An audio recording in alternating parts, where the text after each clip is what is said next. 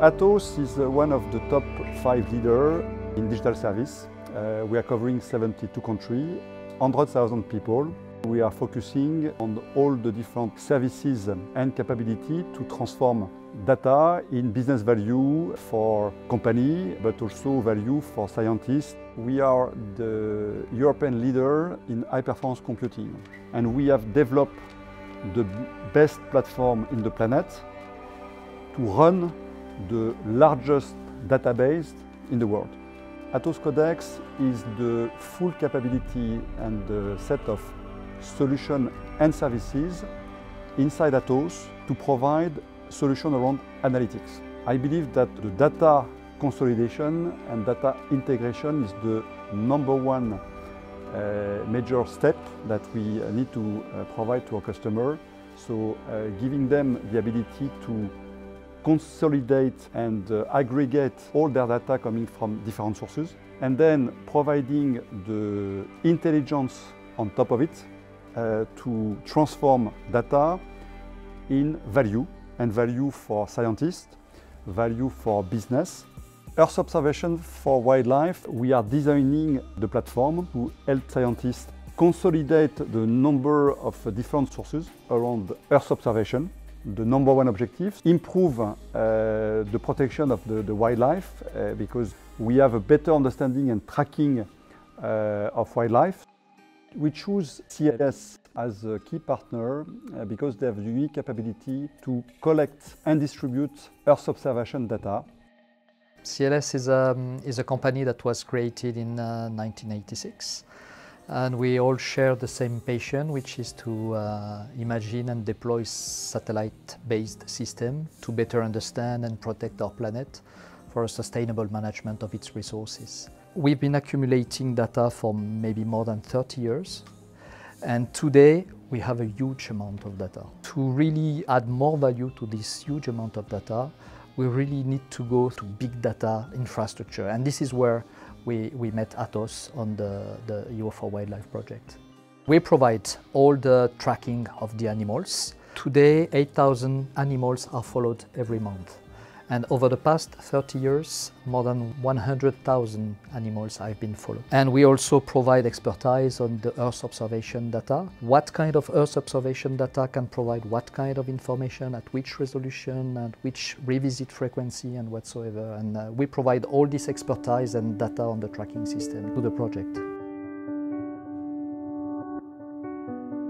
Mainly when you work on marine wildlife, you want to know where they are and why they are there. That's the main question, to understand if they're facing any threat. We're using like different tracking devices to figure out where they go at sea. And once you've got this data on where they are, you try to figure out why they are there. And for that we use Earth observation data, which is sea surface temperature, sea surface height, all these different parameters that might explain why an animal is there. And often it's because he's feeding, because he's breeding, all these different parts of his life cycle.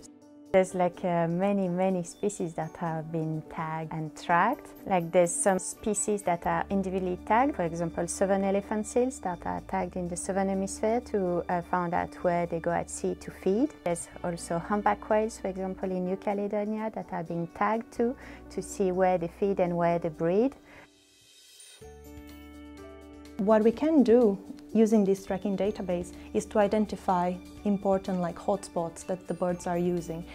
And this data, if we associate, for example, with Earth observation data from the EU4Wildlife platform, we are able to predict under different scenarios of climate change what may happen with these birds. And if we can identify these important areas, we can advise managers and policymakers to protect those areas. So until now, we are able to obtain this Earth observation data, but they are scattered through a lot of different platforms, and you need a lot of expertise to be able to deal with these data sets. So it's a lot of different formats that a lot of biologists and conservationists, they don't really know how to access.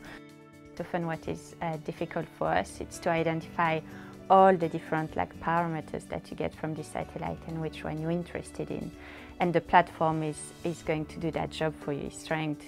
We can just select which parameter we want, and the platform is going to go and get this parameter And then once you get them, it's to merge them with your data, to kind of like put them, the two together, so then you can figure out the links between the two through different models about which parameter can maybe explain why your animal is there. Biodiversity is under a huge range of threats now. Habitat loss, the spread of agriculture, unsustainable use, pollution, overfishing, overharvesting, huge range of problems. Earth observation, remote sensing data are becoming increasingly valuable, allowing us to detect where the most important threats are operating, and in particular how they're changing over time.